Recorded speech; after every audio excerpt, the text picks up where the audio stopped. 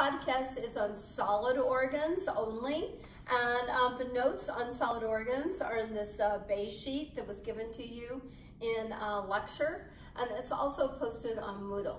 So now, when we talk about solid organs, there are a few issues that you need to understand, and then I'll give you some examples. So basically, the tissues do not make distinctive layers as opposed to in tubular organs. So tissues do not make layers.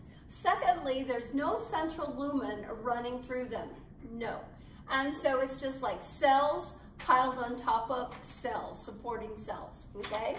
Then there are blood vessels, nerves, and lymphatic veins underneath the functioning cells. So if my hand is the functioning cells, this would be the supportive layer of tissue that's underneath.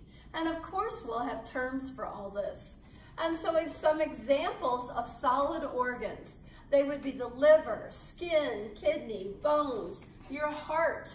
And you're probably saying, what? The heart? Yes, it's got a muscle septum down the middle. So blood goes in and out one side on both sides. And so basically, it doesn't go straight through. There's no lumen taking it from the right to the left.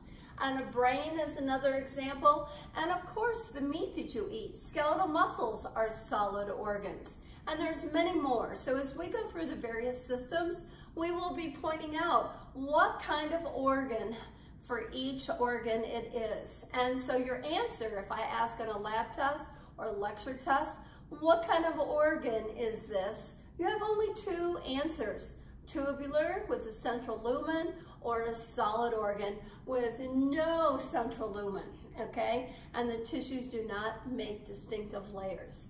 Now, also on your note sheet right here, we have some terms that we're going to use with all solid organs. It doesn't matter what organ I'm talking about, we're always going to use these terms for every solid organ. And there's going to be 6 of them.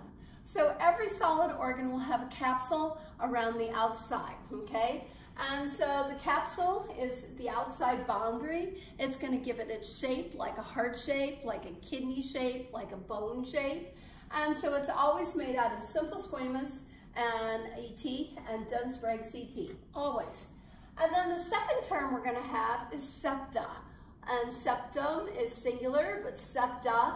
And so these are dense reg CT supportive dividers in the inside of the organ that are going to help hold it up and give it support. And then lobes. We have internal areas called lobes. And so the septa are actually going to run in the inside and make lobes. And I'll show you that in my drawing. And then lobules are specific little areas inside a lobe, okay? Inside a lobe. And so lobule is a very little specific area. Not all organs have lobules, just a few. All right, and then here are the 2 big words that you will hear all the time in A&P 1 and 2. The first one is parenchyma, okay? Parenchyma, I usually call it the big P, capital P, the big P. What does that stand for? It's the dominant specific tissue doing the functions for the organ, what it does. And so you got to name what specific tissue dominates and does all the functions for the organ. And then number 6, the stroma, or the big S is what I call it, the big S. It's the specific supporting tissue underneath that's going to feed the dominant cells. So there's going to have blood vessels, lymphatic veins and capillaries, and nerves underneath controlling the dominant cells that are piled on top of it, okay? And so there's also a rule for the stroma. You always have to say what kind of capillary is in the stroma, okay? What kind of capillary will be in the stroma? And there's 2 kinds, and there's an actual podcast on blood vessels where we discuss capillaries. And so the 2 types of capillaries in stroma are going to be called fen or non-fen. Non-fen or fen, okay? And so fenestrated means leaky, and non-fen means not leaky. Not leaky, right there. And there's only two places where you're gonna find non-fins, okay? And so the two places you find non-fins are in all nerve tissue and the testes. The testes have non-fenestrated capillaries, and sperm don't like to be leaked on, I guess. Neither do neurons. So everything in the nervous tissue, in the nervous system, is going to have non-fenestrated, and the testes, right? So ovaries, they have leaky ones. They have fenestrated capillaries because the ovaries are also a solid organ. All right, now there's two kinds of stroma that all solid organs will have. It's either going to be loose CT or RCT, reticular connective tissue. RCT is only found in lymph nodes, and so we will only find RCT in our solid lymph nodes when we study the lymphatic system, which is in AMP2, right? But for right now, these are the two stromas, and so basically all the organs except for the lymph nodes are going to be loose CT fenestrated usually, but they could be non-fenestrated if they're in the nerve tissue, nervous system, or in the testes. Right now we're going to go over the drawing of a typical solid organ. So I made it sort of liver shaped, a liver lobe shaped right here. And so around every solid organ, to give it its shape and overall support, is the capsule up here. And the capsule is made out of the purple layer, always simple squamous, and always dense regular underneath for support right there. So simple squamous dense reg equals the capsule that goes around the whole organ right there. All right, then underneath the capsule, and sometimes usually under the dense reg, there could be fat pads, but fat is optional, okay, ACT, so it's not really part of the capsule itself. It can grow anywhere, remember? So there's just some ACT because we will see slides with that, with some fat underneath it in capsules as we go through AMP 1 and 2. All right, now, the dense regular CT from the capsule runs in like this. And so this orange layer right here comes dense regular CT, and it makes the separators. And so I've got dense reg CT over on the other side. And what do we call this dense reg CT that comes in from the capsule? That's going to be like a divider. We call that the septum. If there's just one, it's called a septum. But if there are many, they're called septa. Okay, that's plural. Now, the septa are dividers. They also are like little columns for support. And the septa can actually grow together, all right? So you can actually have this dense reg come over here and hook to this septa. So I've got one septa connecting there, and then I've got another septa connecting here. And so they grow together like that. And so when they grow together, then they're going to make lobes within the organ. Lobes, because you've got a distinctive area here, you've got a distinctive area here, and right here. So this will then be called a lobe. This area will be a lobe. Then you can actually have, inside a lobe, you can have the dense reg CT come out and make little specific areas in here. Little specific areas like this inside a lobe right there. And so what do we call these little specific areas? Right here, right here, right here. These are called lobules. Lobules. And so those are little specific areas within the big lobe right there. And so many of your solid organs have lobes to them, like the liver. Eventually you'll know that they have 4 lobes. All right, so now we've got that taken care of. And then we have loose CT right here. Loose CT are the blue stars in the inside here. And the blue CT is called the stroma, okay? The stroma. And so what is the stroma? The stroma is the supportive specific tissue. And it's either going to be loose CT or it's going to be RCT, which is in all your lymph nodes, okay, only. And then fenestrated, FEN, stands for the type of capillary that's going to be present in the loose CT or the RCT, okay? And so this is the capillary type right here, all right? And so this is going to be the supportive tissue, and in this loose CT or RCT, you're going to find nerves coming in and coming out. And so those would be like afferent and efferent nerves bringing electricity in and out to control everything. We have blood vessels coming in and going out, cardiovascular. And so we have red for arteries, and they're going to bring in oxygen, food, and hormones, okay? And then this is the capillary, the connector between the artery and the vein. And then you do all the exchanging of everything at the capillary level. So all the good stuff's going to come out. The oxygen, the food, the hormones is going to come out.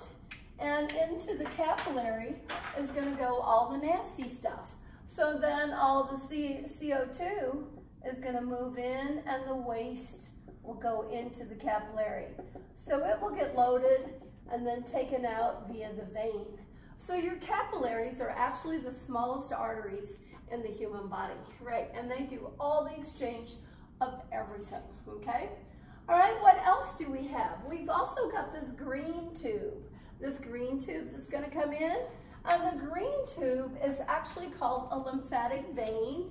A lymphatic vein comes in and becomes a lymphatic capillary right there. And so what's going to happen is this little capillary right here, lymphatic capillary, it's going to collect leaked plasma. And so when you leak plasma out of your cardiovascular one, not all of it goes back into the CV capillary. And so the leftovers can go into the lymphatic capillary. And then it will take this and send it back into your cardiovascular system. And so we'll be talking about that next semester in 142 when you understand where all your lymphatic veins dump back into a cardiovascular vein. All right, so lymphatic veins will collect leaked cardiovascular plasma. So all of this is found in the stroma, okay? The nerves, the blood vessels, the lymphatic veins, and so that's all associated with the stroma, as is really the fat, the ACT. Now the last structure that we need to know about, and probably the most important, is the term parenchyma. Parenchyma, and so it's the big P. And so the parenchyma is going to be parenchyma, the big P right here. This is going to be the specific tissue that does the functions for the organ. Specific tissues that does the functions for this organ, for the organ, okay? And so it will change with what kind of organ we're talking about. So sitting on top of this loose CT right here, I'm just going to put some purple cells right here in the liver. And so these are all simple cube ET cells sitting on top of all of this, on top of this. And so the stroma is underneath like a trampoline. And so here are my, and this makes my picture really messy and terrible, but basically here are my simple cube ET cells right here. And so for the liver, since this is a piece of liver, my parenchyma for the liver is going to be simple cube ET cells. Simple cube ET cells, and they do 500 plus functions for you in the digestive system. Don't worry, we're not going to learn all 500, but I'm just saying. And so right there, these sit on top of the trampoline, and the trampoline is what I call the stroma, right? It's going to be underneath with all the BBs, the nerves, and the lymphatics, correct? And some fat, So now, to help you understand this, I made something, okay? I made something.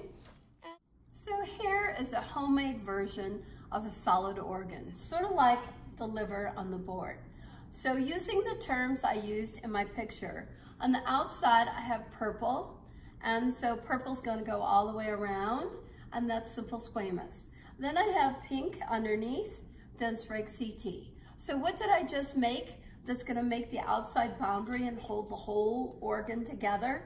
That is going to be the capsule, all right? So I just made the capsule, and then I have pink running in, dense regular CT running in from the capsule, and these are the dividers. The dividers are columns for support. So what do we call this? If there's just one, it's called a septum. If there's many, there's septa, and then they can actually grow together and make lobes within an organ. Do they always have to grow together? No. And do all solid organs have septa? No. And so some you can see, some you can't. So no big deal.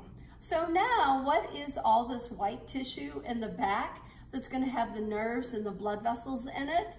Basically, that is loose CT. Loose CT. And so loose CT is going to be the supportive tissue. And then all these things run in between the loose CT cells and their matrix.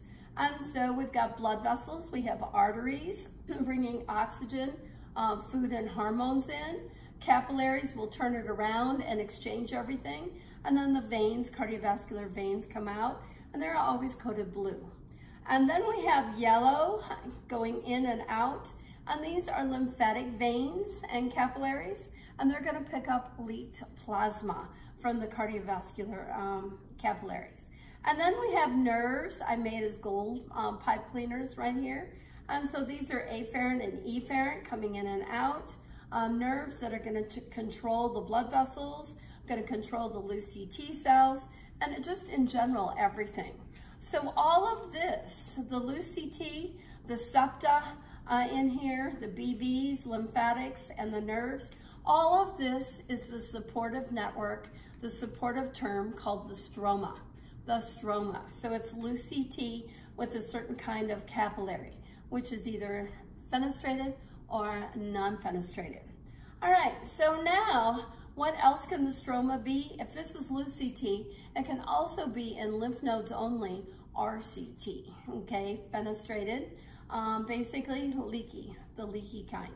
All right, so this is what I also call the stroma. Think of it like a trampoline. A lot of times it's underneath and you can't see it on a slide, but you still have to know it's there because it's feeding and controlling the cells sitting on top of it. So if this is the liver, then I'm going to pile on top of my stroma right here, I'm going to pile the parenchyma cells. And so these are the simple QBT cells in the liver, and they're going to do over 500 functions. And so how are they fed and controlled? By underneath, by the nerves and the blood vessels underneath. And so this specific tissue, simple QBT, is called the parenchyma of this organ, the big P, right? And so the big P stands for what specific tissue does the functions for this specific organ, right? And so this is the important type of tissue that's going to sit on top of my stroma. All right, now, if this is the liver in simple cube, say if I said this was skeletal muscle, okay? And so here's some skeletal muscle cells, okay? Nice and long pipe cleaners. And so basically, do they have a capsule around them? Sure they do. We called it epimysium when we learned muscle tissue. And so then the septa would be like perimysium. It would run in between my muscle cells. And then what's going to be the endomysium? The loose CT. So we can actually rename things depending upon what organ we're talking about. So that's just the way anatomy does things right there. But it's the exact same thing, just different names. All right, so now if I was saying this is, say, neurons, okay? Neurons right here, nerve tissue. So here it is right there. And so this would be the parenchyma, the neurons of the brain or spinal cord. And then the loose CT would be non-fenestrated because it doesn't like neurons to be leaked on with all the good oxygen, food, hormones, etc. So it changes. The parenchyma changes depending upon what solid organ we're talking about. So that's the summary of how we build solid organs.